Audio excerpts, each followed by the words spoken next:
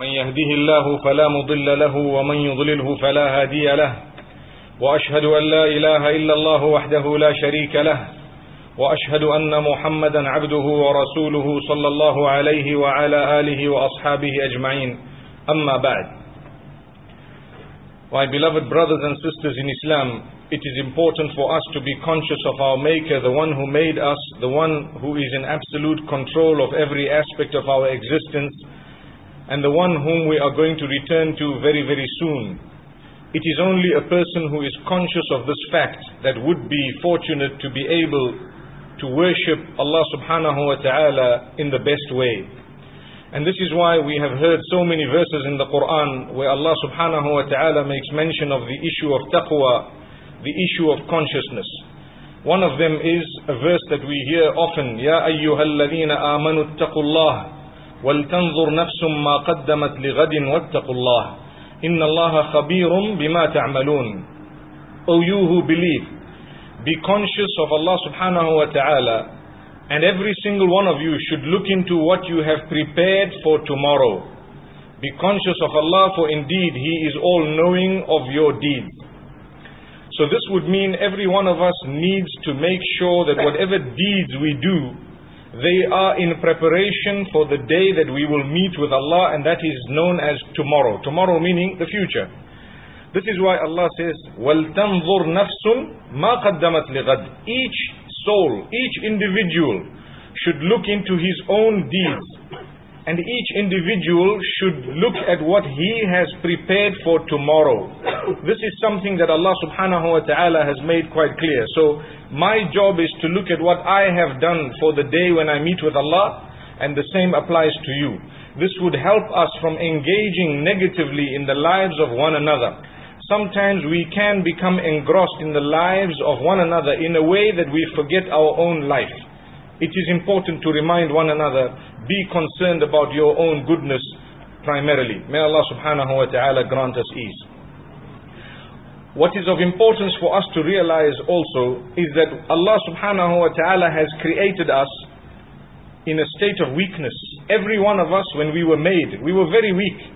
So much so that if we were left by our parents or those who looked after us, perhaps we would have died. So Allah says, Allahu alladhi khalaqakum min da'fin thumma ja'ala min ba'di da'fin quwwatan thumma ja'ala min ba'di quwwatin da'fan wa shaybah.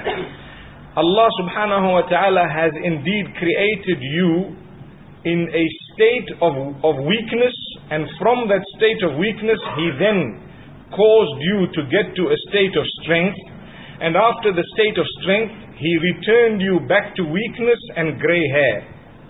And the reason why, the scholars make mention of the reason why He starts off by saying He created you in a state of weakness.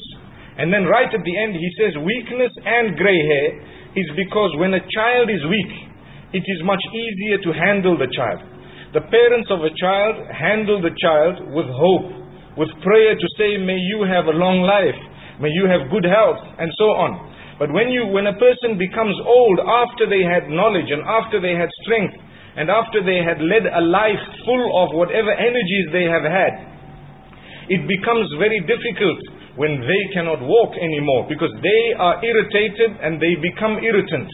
And this is why when they become so old, it's not so easy to carry an old person around just like it was to carry a little child.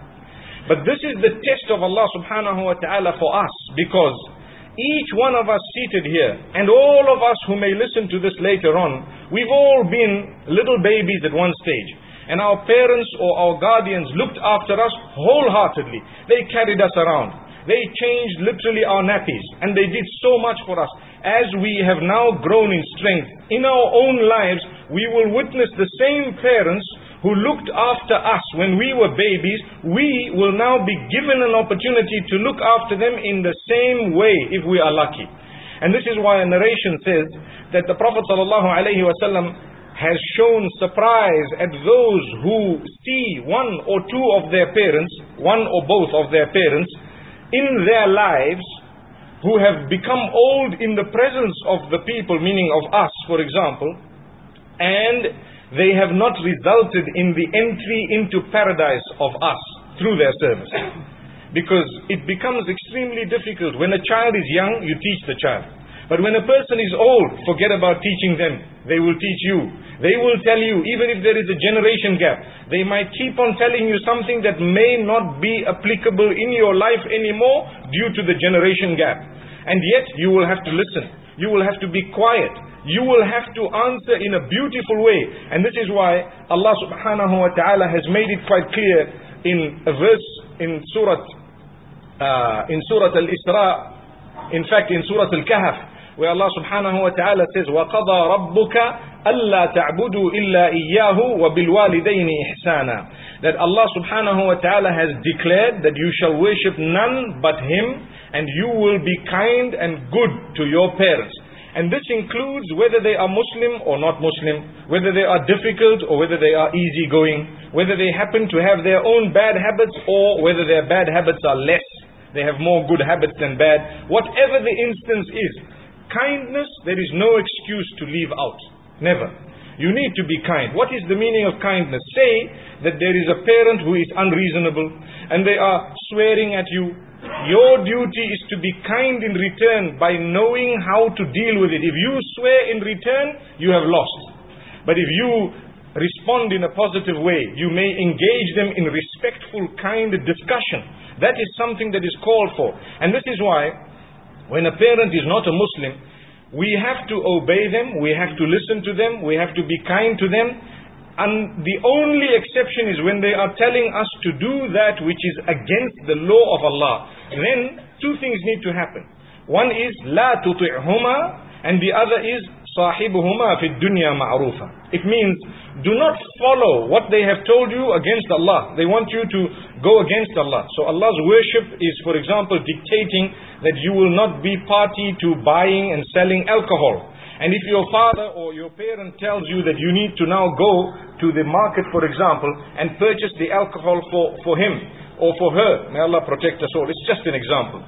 You would not go, and at the same time you do not swear them in return, nor do you scold at them or beat them up sometimes or even say a word that is bad, but you need to be candid and respectful together with kindness.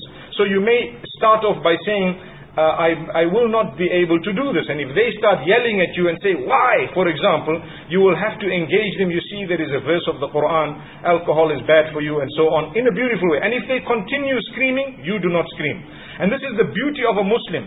When someone does something bad to you, you do not need to do the same bad in return to them. If someone swears at you, you calm down, smile at them perhaps. It may make them realize what I've done is wrong. That's a Muslim. The way you deal with someone, they will realize immediately what I did is actually very bad. This person is a good person. They will come to you after a day, after a week, after a month, after a year and apologize to you. To say, you know, I actually did something very bad. I swore at you. I shouted at you. I did this and that. You know, sometimes it happens with so many people. We become impatient with those who are slow. You know, the elderly, sometimes they are slow. When we drive on the roads, mashallah, sometimes you find the elderly, you know, they might find difficulty in turning their necks. They might sometimes not be able to see so clearly, and they may have just cut you up slightly. Instead of horning and starting to swear them, understand, one day you might get to the same position. May Allah protect us. All you need to do is calm down, look at him. Perhaps, you know, you don't even need to get angry or upset. You may want to horn in order to avoid an accident, but not unnecessarily. And this is why sometimes we use the horn so much that it becomes a point of temper and a point of heat and argument and sometimes even fighting. Just because we hoot at somebody for no reason. So calm down. This is a Muslim. Relax. We need to understand the rights of all, more so the rights of the elderly. So Allah subhanahu wa ta'ala has reminded us of this. In fact, there is a beautiful narration of Muhammad sallallahu alayhi wa sallam, wherein he makes mention of something very interesting. That if a person has helped someone in need, if a person has helped someone in need at one stage, one day when they are in need, Allah subhanahu wa ta'ala will already have appointed someone to come for that particular need of theirs. So if I were to help someone cross the road who is, say for example, unable to see clearly or to walk properly because they are old, by the will of Allah, one of two things would happen, and maybe even more, but all positive things. Either Allah will give me strength, such that Allah's given strength to me would not let me require someone to help me cross the road, because Allah's given me the strength. That's point number one. So I will not be a person who would need help to cross the road, although I used to help a lot of people cross the road. Because Allah says, I will help you cross the road by giving you the energy. You don't even need to rely on someone.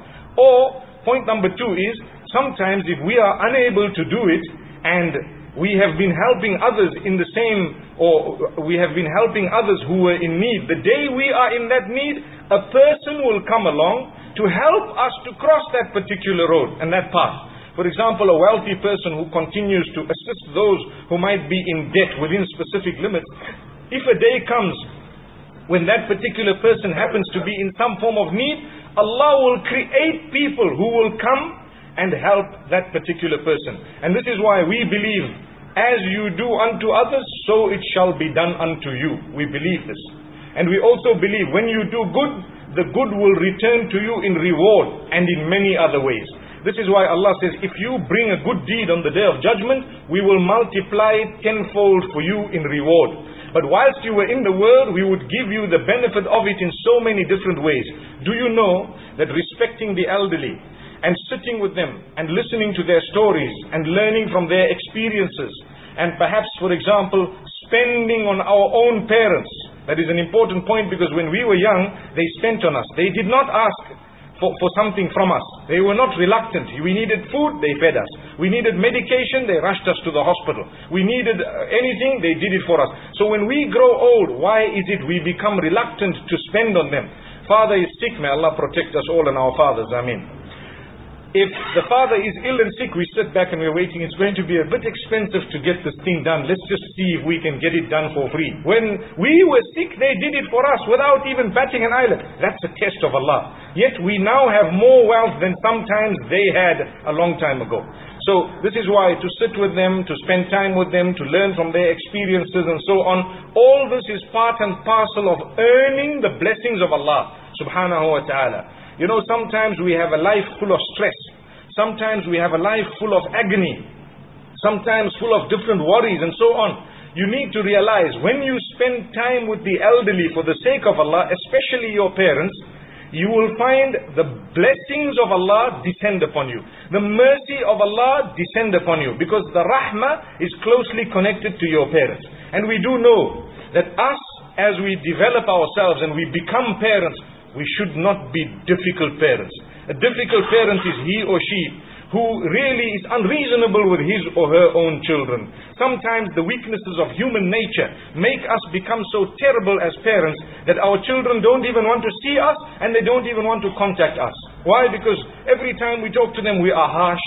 Every time we talk to them we are raising past issues, or we are saying something unreasonable. Let Islam be the measure.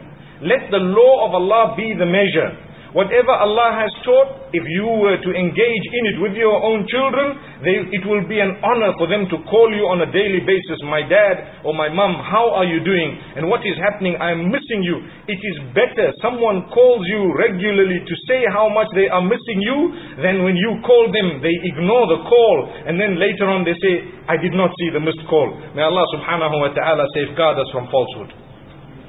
So my brothers and sisters, these are some of the gifts of Allah subhanahu wa ta'ala upon us. A quick example that I'd like to cite today is the example of Musa alayhi salatu wa salam. At his time, when he arrived in Madian, he assisted two women folk with the sheep, with the flock. I'm sure we've heard of that. Allah subhanahu wa ta'ala makes mention of it in Surah Al-Qasas, and Allah subhanahu wa ta'ala says that these women, they were not supposed to actually be there, but they gave a reason why they were there in the midst of all the male shepherds. They said, لا نسقي حتى يصدر الرعاء وأبونا شيخ كبير. They said, we are not going to quench the thirst of our flock until these other male shepherds actually move away. That's why we're waiting on the side. And our father is an old man. Why did they have to add that our father is an old man? Because one might ask, what are you doing here as women? The men are supposed to be here doing this job. So before anything negative comes to the mind, they immediately said, look, our father is an old man. Had he not been old, this means, had he not been old, he would have been here doing it himself. But look at how they, as women folk, got up to assist the father in his duty. They actually got up to help the father in his duty.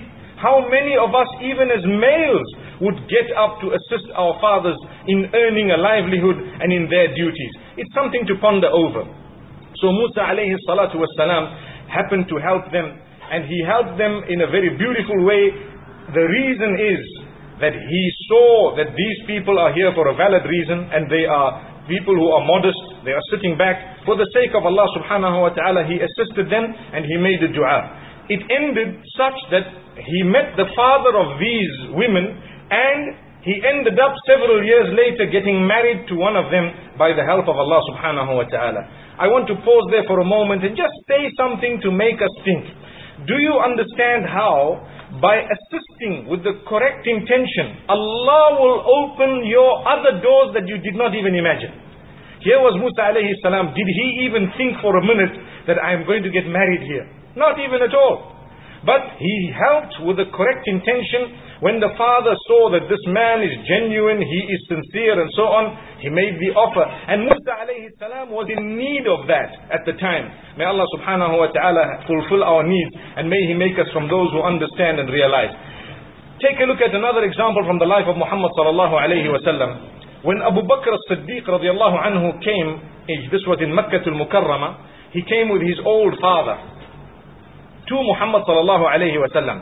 Now Abu Bakr, his name was Abdullah ibn Abi Quhafa, and Abu Quhafa, his name was Uthman.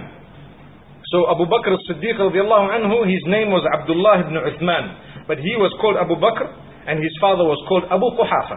So Abu Bakr as-Siddiq radiallahu anhu, he came in with Abu Quhafa, and he walked into the company of Muhammad sallallahu alayhi wa sallam. And when Muhammad sallallahu alayhi wa sallam saw the old man being driven to him, as in being assisted, he immediately said, "Oh Abu Bakr, why did you have to bring the old man here? I would have come to where he was. Why did you have to bring him to me? I would have come to him." Amazing. Look at the etiquette. Now the old man is listening and he knows. And this is Muhammad sallallahu alayhi wa sallam. The Makkah, you know that there were kuffar of Makkah who did not even like him. They tried very hard to smear his name sallallahu alayhi wa sallam. But here he is. He continued with the good character, with the good conduct. He says, "Oh Abu Bakr as-Siddiq radiallahu anhu, had you not brought him, I would have come there. Or why did you bring him here? I would have come to see him." And so he sat right next to him, and when the two sat close, they spoke for a little while, and Muhammad sallallahu alayhi wa sallam asked him, "Would you enter Islam?" He said, "By all means I am entering Islam now." Subhanallah. In Arabic it is worded so beautifully. قال صلى الله عليه وسلم له أسلم فأسلم. It sounds so simple and so easy, but the background to it was the good character, the good speech, the good words, and to say amazingly that, you know what, the old man, I must make time for the old people to come to them rather than making them come to me. This is something amazing. This is why, my brothers and sisters, if you want blessings, one afternoon, take a drive to meet your elderly parents, your elderly relatives, with your children and with anyone else who would like to go. Solely for the fact that it is an ibadah, and it will result in the mercy of Allah descending upon you. You find so much. Today we are quick to run out on a holiday, to run out to have a meal at a certain restaurant, to do this and to do that. We are not saying that is wrong, but what we are saying is, have you not spent some time with the elderly? It is an act of worship. You too need to try out. Amazing. If I were to tell you right now that there is an amazing new restaurant down the street and the food is just too good, I think at some stage we would try it out. Wouldn't we? We would probably try it out. But this is the gift of Allah subhanahu wa ta'ala. He is telling you, you want the mercy of Allah? Well, try this out. This is it. Amazing. Let's do it more often, my brothers and sisters. Let us visit our parents. Sometimes not only those who are related to you, but anyone who is elderly, visit them, listen to them, learn from their experiences. Some of it may be relevant, a lot of it will be relevant. Some of it may be irrelevant. And see, do not get upset and angry. Let them talk. Let them have their say. They are also in need of love. They are also part and parcel of the community. And do you know what? The day you grow old, people will also come and reciprocate that love. And they will come by the help of Allah subhanahu wa ta'ala and give you the company when you are very lonely. Today it's easy. We have a job to go to. Whole day we are out. We come back weekend, we're enjoying. The day will come, if Allah wills, He might take us away earlier than that. May He grant us Jannah and may He make it easy for us. But if He wants to give us a longer life, we will live for a while. And what will happen thereafter? We become old and lonely once again. No more job. I'm sitting at home. Nobody's calling me. Nobody's, by that time technology will be so far that we don't know how to be in touch with people. Today if you have a person who's 90 years old, do you really think you're going to find him on WhatsApp? Well, I hope not. But at the same time, the day we are so old, there will be other technology and we don't know if we will even be in touch and in tune. So make time. Go back to the original method of meeting and talking, and see the mercy of Allah subhanahu wa ta'ala that will descend upon you. There is also a narration of Abdullah ibn Abbas radiallahu anhu, who was one of the young of the Sahaba radiallahu anhum. He assisted Zayd ibn Thabit radiallahu anhu off his conveyance, and he actually put his hand in order to help him off. And they looked at him and he says, this is how we treat the elderly and the knowledgeable from amongst us. Imagine. This is something amazing. How do we treat the elderly and the knowledgeable amongst us? Do we treat them with respect? Remember one thing, and I have to say this, there is a fine line between respect and worship. Sometimes we have scholarly figures, mashallah, we respect them. We have the elderly, we respect them. But we do not engage in an act of worship, because then we contaminate our link with Allah subhanahu wa ta'ala, who is the owner of worship. And this is why the Prophet ﷺ, when speaking about the elderly, he makes mention of an interesting point. He says, لَيْسَ مِنَّا مَنْ لَمْ يَرْحَمْ صَغِيرَنَا وَيُوَقِّرْ كَبِيرَنَا. He is not from amongst us who does not have mercy on the young and respect the older or the elder. When you see someone younger than you, have mercy on them. They might still need a little bit of learning. You see a teenager running and dashing around. Instead of getting angry and upset, educate them positively in a beautiful way. You lead the way. They will look at you as a role model in no time. But if you are also to act as barbaric, then what will happen to society and community? Then also we need to respect those who are older than us. And we ask Allah subhanahu wa ta'ala to grant us the respect as well. Every one of us would like to be respected. Well, it's about time we started respecting others, and then inshallah we will find that it is reciprocated. So Rasulullah sallallahu alayhi wa sallam has taught us in so many different ways.